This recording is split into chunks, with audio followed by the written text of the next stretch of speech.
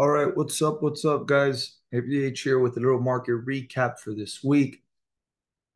Let's see what we have going on stepping into April 29th. Should be a strong week getting into May, second month of the quarter.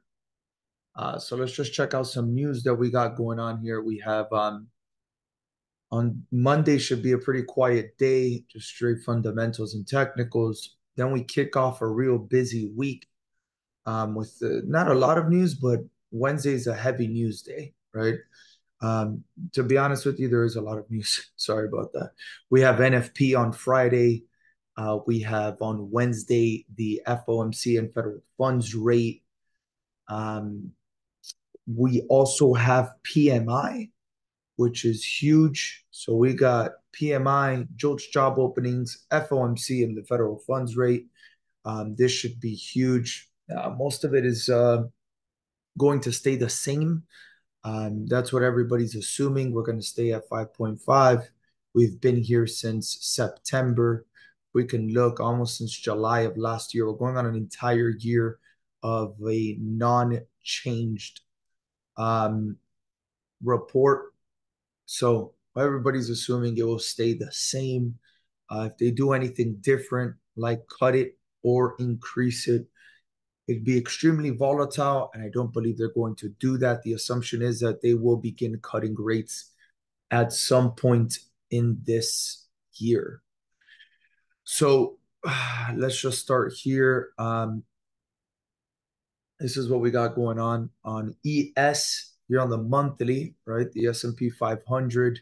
I'm looking at these levels here in this area just for some sort of indication that we will continue going up, um, maybe even a little bit lower between 46 and 4,700. This would be a retracement, I believe, of the 61.8. If we throw this down here, there it is. That's the 61.8 retracement, which I like. Only thing is that my reversion MA may start to pull into this area, allowing for us to have something similar like this to occur, right? So just talking on the foundation of this coming week, on the monthly, we see that we do have a bearish candle formed with 1 day, almost 2 days left. On the weekly, we came off of my reversion MA extremely strong, but we do have this channel that we are ascending in, and we're going to top this channel again at 51.74. And that number plays a key role in all of this, just because um, look, we've been trying to break out of this range, this ascending range for a little bit, right? It's a channel range, whatever you'd like to call it, and we haven't been able to necessarily. Obviously, second week of April, we had completely tanked. Last week, we had built up, and then this week will be a week of determination as to what we are going to do. Between us, I'm looking for sells on ES, and it's because of this daily formation. So we already had a bearish change of character internally. We have a weak high up here, and we had a strong order block down here, right? But the thing is that we snapped the reversion MA extremely strong. Then we snapped the 50 MA. When we went to come and retest, we also broke down, and then the daily has gapped for these 2 days, right? The thing is that this gap is leaving room to the downside so that we can fill all of this and all of this and all of this, right? Sorry about the ugly drawing. So we have a lot of room to basically fill gaps to the downside on the daily. And we're hitting the reversion MA, right? So we already know once the reversion MA is broken to the downside, we usually will come up to test, possibly come down, right? And then we break out, end up again below, left a huge gap. Market came in to fill it. Once we were under the reversion again, the market completely sank. Same thing over here, bounced off the 50 MA and came back down, right? So we have the 200 MA extremely low at 47.80s. And then that's also my key area that I was saying on the weekly and the monthly for us to come back and retest, right? So I'm honestly looking for the daily to come and tap the top side of this. Let's just throw this down on the daily, right? And if we go back onto the daily, look where it is, right? We broke up, ranged off of it, took off, came close, and just slammed to the downside. And I'm thinking we're going to come and retest this trend line, which will leave us back to the downside. If you notice, both points are smooth. Everything is beautiful about it. And it gives us room to come and truly retest this entire run to the top side. We haven't really retested it like we did over here, right? We had a huge run to the top side, and then we began our formation back down to test, which is our strong low, our discounted pricing. ATR3 was here. We were below the 200 MA. So we know we were in oversold territory. And then we officially started breaking back above. But we know that when price runs extremely far off the 200 MA, at some point or another, we will come back and test that 200 MA.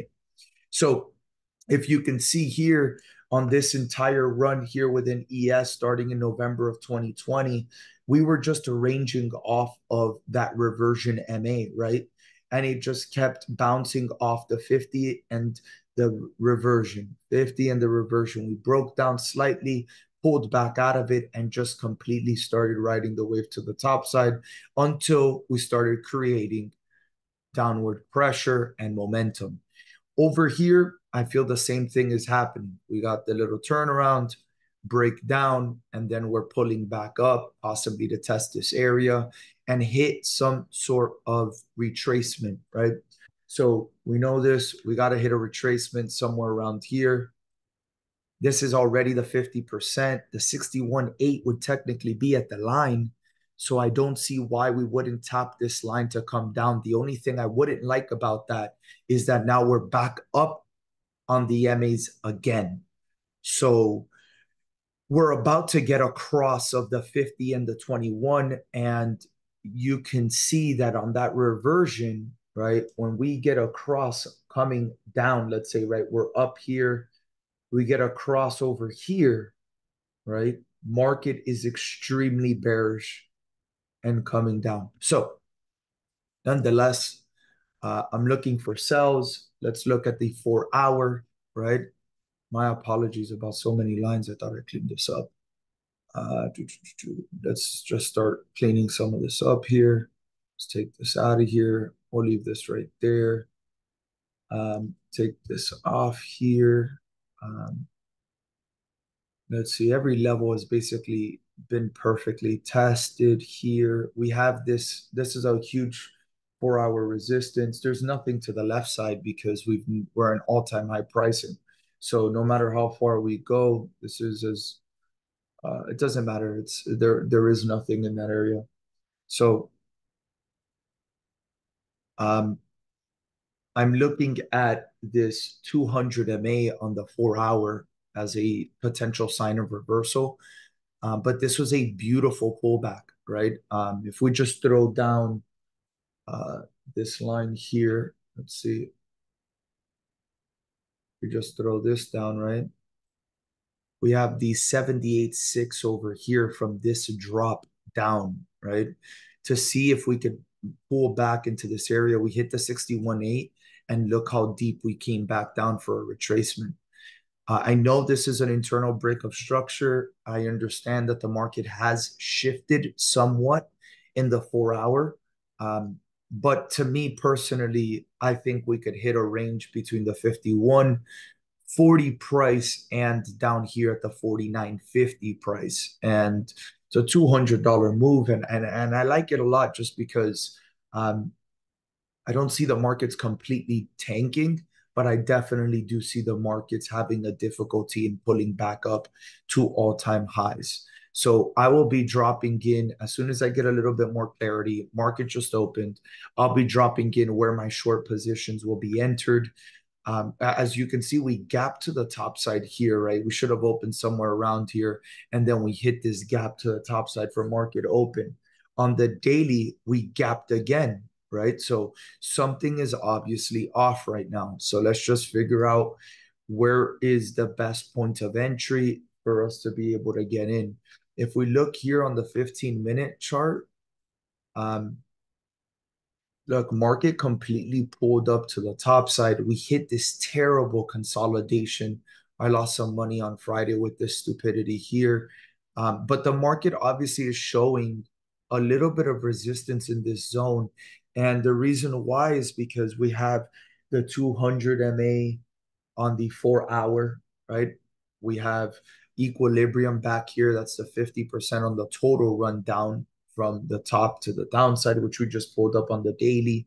The 61.8, the market is trending down. We did want to come and fill in some imbalances and test this internal change of character. So we're kind of doing a lot here, right? We have the 200 MA now right below us on the 2 hour, but most of the time when the 200 MA, the 50 and the 21 are all stacked like this, we understand it's bearish territory, right? So let's just see if we can get a break of this trend line again. If we get a break of this trend line, I'm more than likely taking the trade to the downside for a couple points. Overall target on this, I'm not going to lie. I like what my fib tool is telling me, and we are headed down to these areas of the -2.7 and the -61.8, which aligns beautifully with my key levels on the weekly and the monthly. So just trying to figure out exactly where I'm getting in, and I'm taking shorts all the way back down to the downside.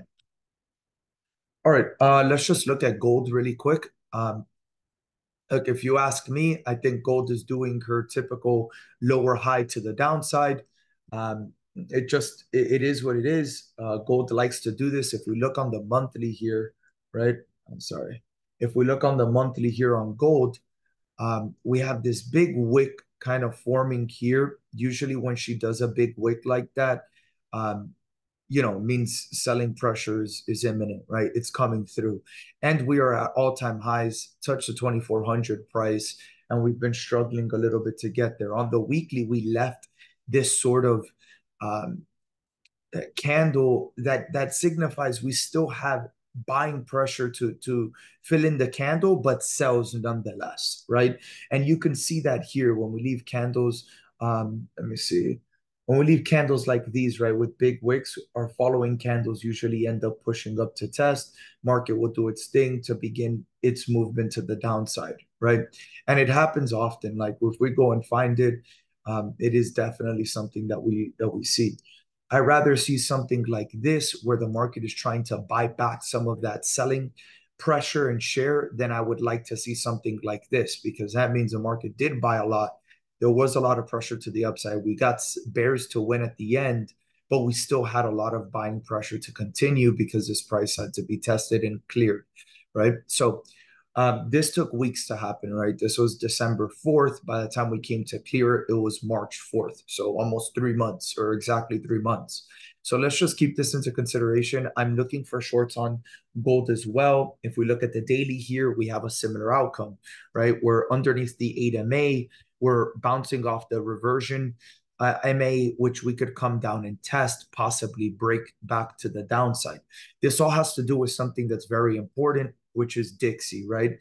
We understand that as the value of the dollar rises, other commodities are usually coming down, right? So the dollar ended the previous day extremely bullish and engulfing candle formation off of a major daily support level, right?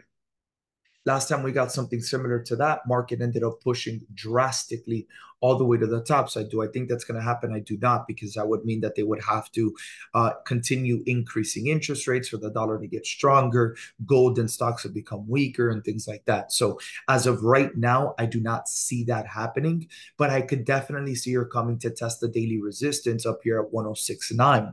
And that is a price that she likes to come and test, comes down, comes up and tests before she breaks. We didn't get a break of this daily support to the downside. And this was a very deep retracement. So it was still bullish territory and momentum, right? Look at this, moves back up, a deep retest here, probably to the 70 and 61.8. And then we got a push back up, a nice retest to the 38.2 and a push back up, right? All on the daily. So this means there's a lot of pressure here for buying. I'll throw this down here. Let's see what I said. Bang, 50, 61.8 was right there. If we take this over here, right, and take the fib from over here, boom, we got the 38.2 retracement. They're very simple, right? We got an extension into the negative 2.7. We still haven't even hit the negative 61.8. And this is a supply order block, a weak high, and a supply order block. So overall, I do think market will push up into this realm. So gold has a lot of room to come to the downside, right? And I like the formation. So let's see how the news impacts this week. I would like to see this entire imbalance filled since we didn't tap into it and completely drop. So now that we're already up here, I would like to see it pick up a little bit, right? And let's just see the 4 hour and look what the 4 hour has started to do. This is super simple trades. We could be making a lot of money on this trade right here, and I'll show you why. If we pull this trend line here, very basic. There's no need to complicate things. We throw a trend line here. We see the market is now in a bullish formation, coming off of a huge drop. Let's see if the market can pull us back in deeper above equilibrium and into the 61.8. Let's see if we can test this small little FVG here. If we can fill this imbalance, probably get a wick here at the 23.86 before we get a drastic fall to the downside. So this is easy money for us to be making. If we do not get there and we get a break here, somewhere here on this trend line, I'm more than likely taking the shorts, and I'm going to run her down to her main daily trend line, which is huge, right? Let me see where this trend line is. Her main daily trend line lives somewhere around 2212 and things like that, right? Coming back to test the 2000 price or the 2200 price, which we really haven't tested. If you see, we had a break of structure here. We came down deep, pulled out, and we've never came back down to test any of these price points. So I'm looking for that to be done at some point or another, which would leave us somewhere around the 2200s. So let's just watch this. I will be throwing down my trades on Telegram this week when I go to execute a trade. Overall, though, this is a reversion MA that we're above the 8 and we're stuck in between the 50. We could be going for buys here, right? We could be. I want to see an engulfing 4 hour, a closure, a retest of that candle, and then to take the trade to the downside. So let's just see if this area here proves to be for shorts or if this area proves to be for shorts. The reason why we're in this entire mess here on gold, and the reason why we're in this entire mess on ES, and we're probably in the same exact mess for US 30, is because of the simple fact that we have a ton of news coming out. We got federal rates coming out this week on Wednesday. Next week on Wednesday, we have CPI. Markets have just sunk for a few weeks now, right?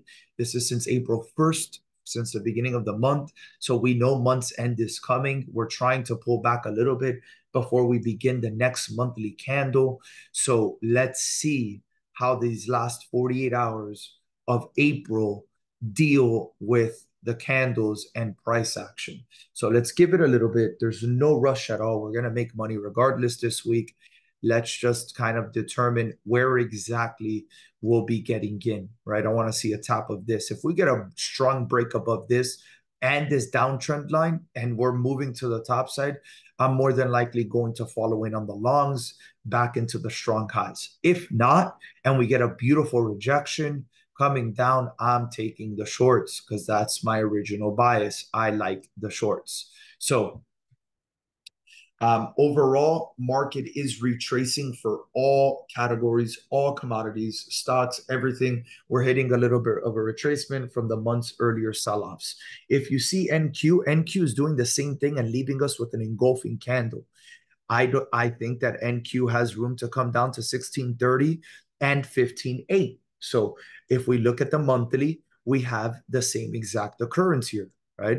We have a little bit of on this weekly, we had a pullback candle, but we already violated the reversion MA, and now we're underneath the 8 MA, which means that the next line of demarcation for the market to continue is the 50 MA. And that leaves us back here at testing the break of structure to the top side. So let's see. And we will definitely be looking to take shorts in this market. We are at all-time highs. Things are getting crazier. And I think the markets have reached a sense of exhaustion. So here we have another trend line that we haven't came down for a third touch on. And to be honest with you, I don't see another trend line here for me to draw a channel other than that one. But that really isn't the beginning. Let's see here and here. I don't like that at all. Let's see here. I don't like this at all. Let's see if it's just a closed one.